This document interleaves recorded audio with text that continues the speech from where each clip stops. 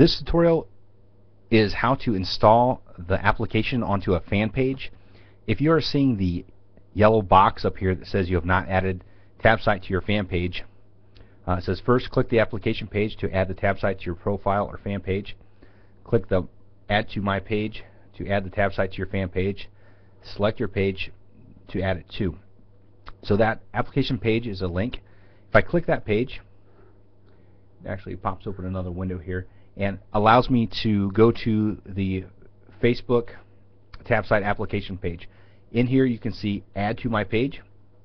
If I click Add to My Page, it'll come up and show a list of the pages that I'm an administrator for and allow me to choose which page I want to add that to.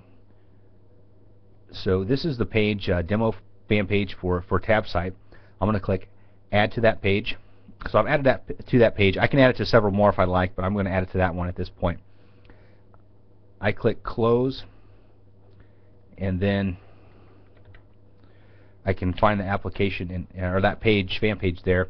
And if I go to, as you can see, the TabSite is on my list, drop down to plus. I can click there, and I can add that. As you can see, that adds that to the tabs above.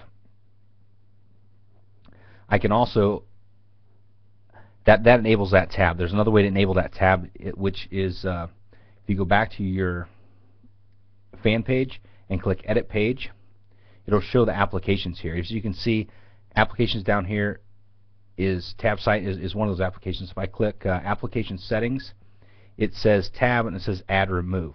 So if I were to remove that, it would remove the tab off of that out of that area, and then if I click Add, it will add that back in there.